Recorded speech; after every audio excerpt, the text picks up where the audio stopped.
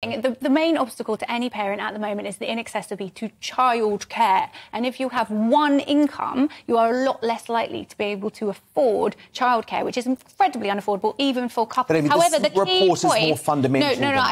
I've just went on a bit of a tangent there. Excuse me. Yeah. The key point is that what children need is love, support and time. The composition of the people in the home of the child is incredibly irrelevant. It's how much love, support and time the people in the house have, whether that is one person, two people, three people, or a commune of people. That is the relevant. Hold on. Because what's better, two rubbish parents or one brilliant, dedicated parent with loads of time for their child? I have to challenge. Exceptions don't make the rule. The composition of the household is irrelevant. I have to challenge what Amy's saying.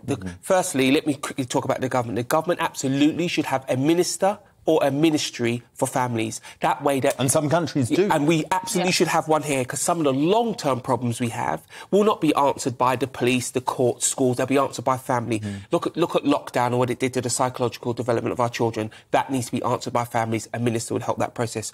I have to challenge slightly what Amy said. The makeup of the family is incredibly important. I come from a single-parent family, but I also come from a very large family. And in many cases, it just meant lots of us were struggling because we didn't have that dual income, whichever part of my family you came from. And let's be clear, the composition of your family matters in two very important ways.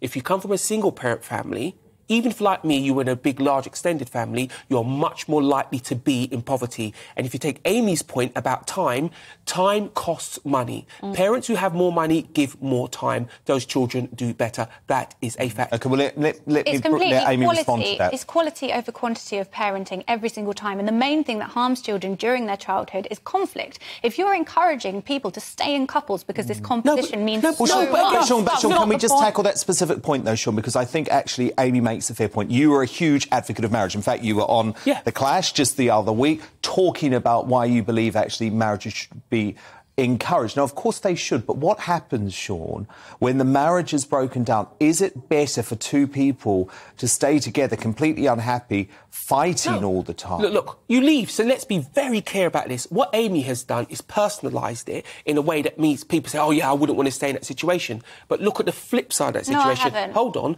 People from married couples, their children and those people do better. Less time in jail, less time in hospital, pay more taxes, blah, blah, blah. But the other piece is, when you ask me about marriage, the thing I also support is no-fault divorce. This has got nothing to do with making people stay together. It's got nothing to do with judging single parents. I come from a single-parent family. I watched my mother struggle for years. My mum is superhuman. If there was any justice in the world, my mum would be a billionaire. But the point is, it doesn't work like that. And what I would want for my daughter is not what happened to my mum.